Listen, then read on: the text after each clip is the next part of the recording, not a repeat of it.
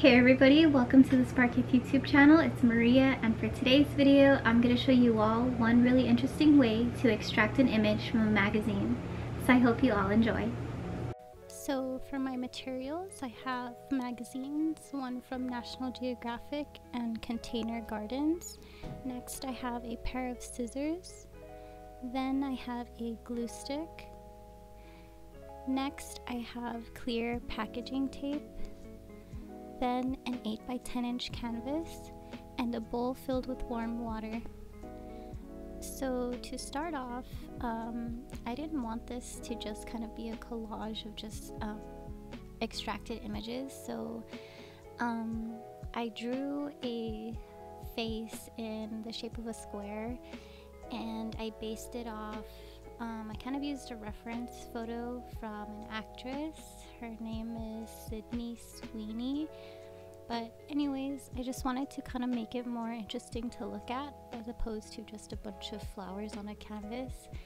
But anyways, the process on how to do this is I picked out my images and then I laid them down flat and I proceeded to put the packaging tape over each one.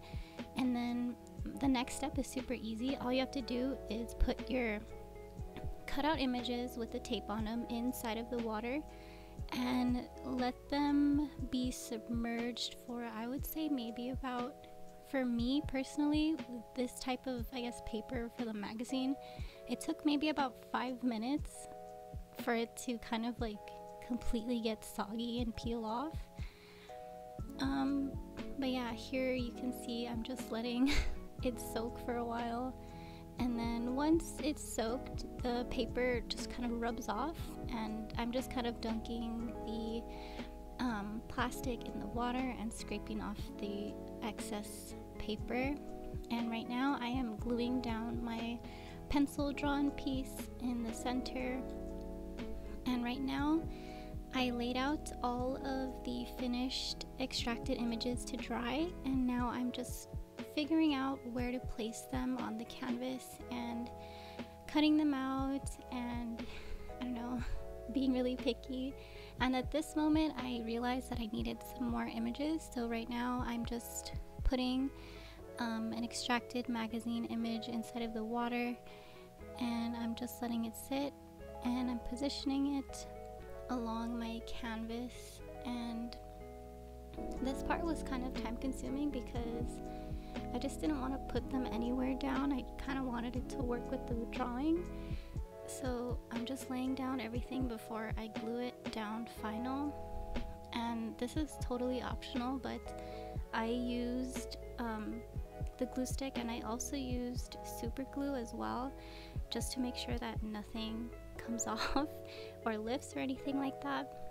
But anyways, here is the finished result, and I actually really like how this came out. I like how it gives the images kind of like this glossy, kind of shiny look to it.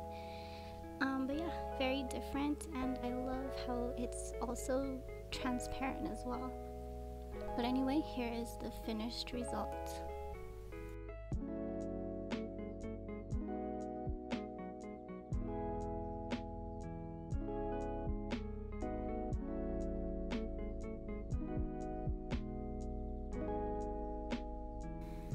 So our new subscribers for this week, we have Asia Garrison, so shout out to you, thank you again.